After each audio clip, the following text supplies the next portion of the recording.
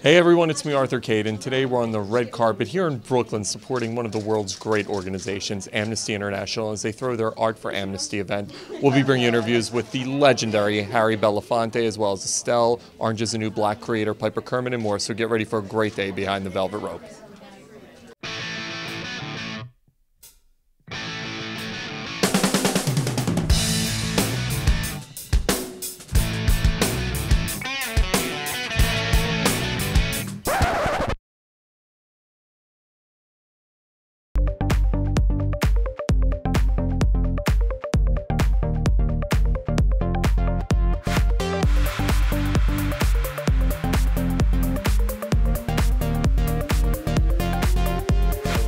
You're here supporting such an incredible organization and such an incredible event, Amnesty International, and what they're doing with Art for Amnesty. Talk to me about being here to support this wonderful organization. Well, I've been a member of Amnesty for almost all of its existence, and I have always been a long admirer of its platform.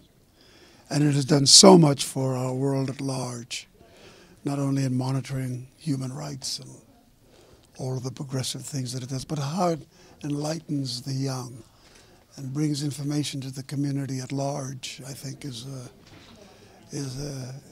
extremely important and very beneficial. And I'm just very happy to do anything they ask me to do. One of the things that's incredible about you, outside of a legendary music career, is your activism and becoming a voice for people. Talk to me about that thirst for activism and doing it for so many years. Well, most people are under the assumption that I'm an artist who became an activist, and when it's really quite the contrary, or the other way. I'm an activist who became an artist. So I brought my activism into the arts, and as a matter of fact, it was the arts that attracted me to ideas and concepts that I could pursue in the use of my art. And I've always seen art only as a tool for social development and human rights and human activism.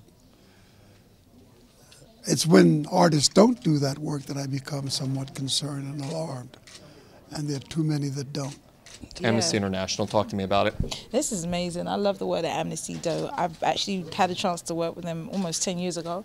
We went to Brazil and we're talking about some of the same things that we're going to be talking about today.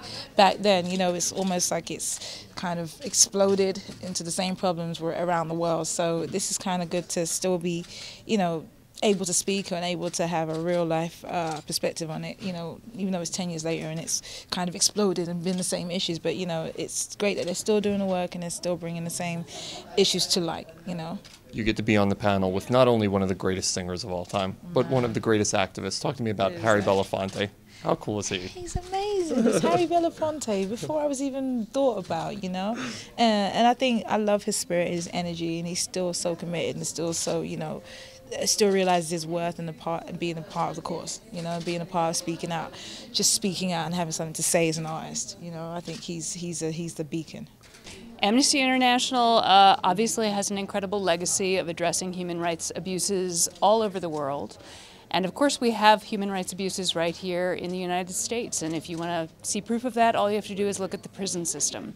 Whether you look at Florida or any number of states or also the federal system, you see really shocking examples, whether you're talking about solitary confinement and its overuse and abuse, or whether you're talking about incredible just physical assault of prisoners by staff in places like Attica, you know, a legendary New York State prison, or, you know, many different Florida state prisons have had horrendous murders of prisoners by staff. So what we see, whether we're talking about the streets of Ferguson or whether we're talking about the streets of Staten Island, is that there are many instances in which the criminal justice system offers really stark examples of human rights abuses right here within U.S. borders. And Amnesty International is one of the organizations which is leading the charge to make sure that we hold powerful people accountable when human rights abuses occur.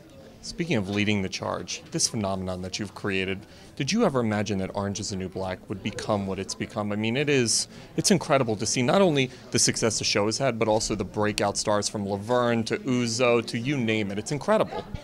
When I was sitting with hundreds and hundreds of other men and women heavily shackled on Con Air, I did not imagine that someday, 10 years later, we would be seeing amazing stories brought to life in the Netflix series by Genji Kohan and her team that show the humanity of people in prison and show how our criminal justice system needs to change. And it is absolutely thrilling to see people like Laverne Cox inhabit those characters, people like Uzo Adubo and of course wonderful Taylor Schilling bring those characters to life and really make us care about people in prison in a way that perhaps people never expected to do.